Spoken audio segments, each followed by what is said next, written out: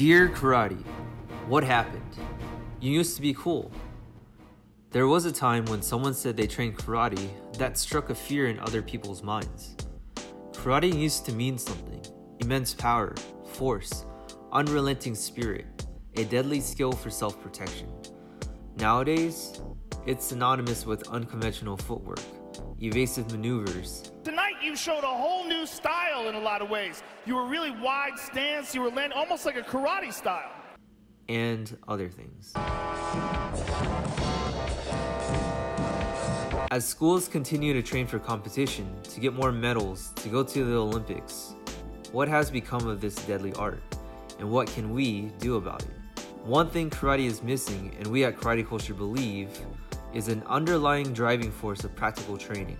This is grit. There are stories of karate masters who did not care about rank or medals, but just wanted to turn their bodies into a human weapon. Listen to this quote from Okinawan karate master Anko Itosu.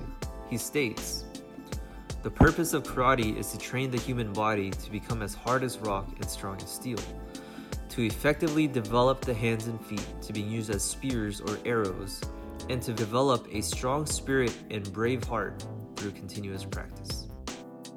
Nowhere in this quote does Itosu say the purpose of karate is to tag your opponent on the side of the head with a loud yell to receive points in a tournament.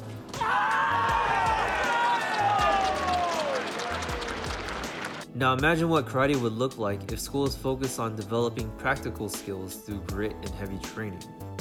Number 1, karate students will look completely different, physically.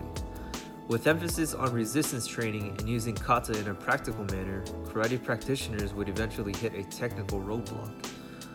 In other words, most techniques won't work unless you have some base foundational strength. Therefore, more karate students would focus on strength and conditioning. Number 2, schools would be more collaborative and not blindly accept information from an authority figure based purely on rank. Check out this quote from the founder of Shitoryu Karate, Kenwa Mabuni. He says, "A kata is not fixed or immovable. Like water, it's ever-changing and fits itself to the shape of the vessel containing it."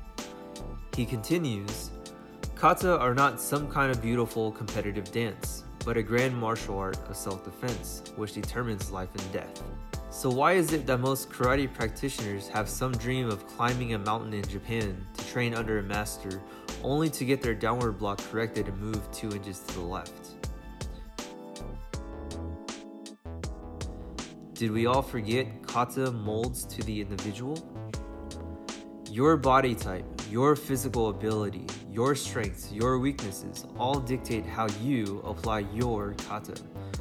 And that's going to be different than your sensei and your sensei's sensei, and so on and so forth, as it should be.